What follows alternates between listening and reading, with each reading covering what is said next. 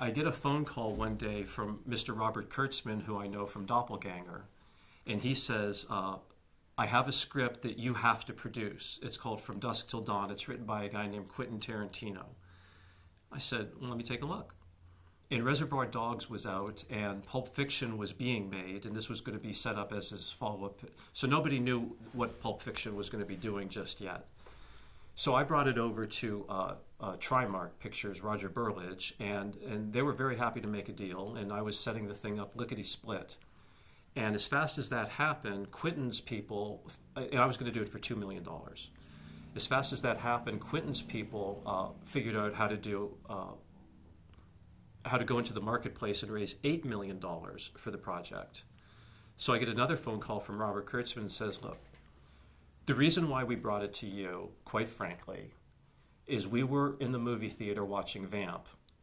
And after Quentin saw VAMP, he says, I got this great idea for a movie, From Dusk Till Dawn. And then we went off and he developed it, and it was appropriate for us to bring it to you. We, quite frankly, don't want to get sued for plagiarism.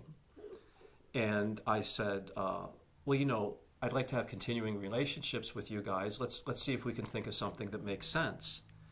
And Robert proposed that he was developing a script with, I wish I could remember names more quick, Michael Esposito, or John Esposito, and it's called The Demolitionist. And I read the script, and it needed a lot of work. And then Robert proposed that he would pay all the costs of development. He would direct the movie for virtually free. He would pay almost all of the costs of the cinematographer who he had in mind for it. And everybody in his shop who rode a motorcycle, and I didn't quite say that right, everybody in his shop rode a motorcycle. And all of them would appear as extras in the movie for a screen credit.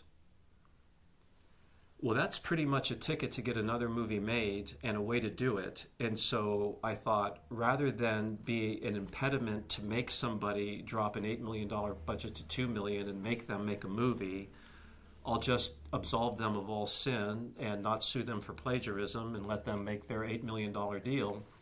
In return, I'll have the benefit of owning The Demolitionist, directed by Robert Kurtzman with Mr. Esposito and all of these benefits that keep getting thrown in.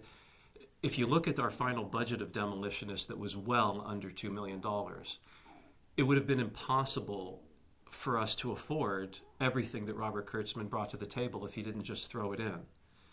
Now, I have an understanding of how much money he personally made on From Dusk Till Dawn. He was not being hurt on any level financing that undertaking.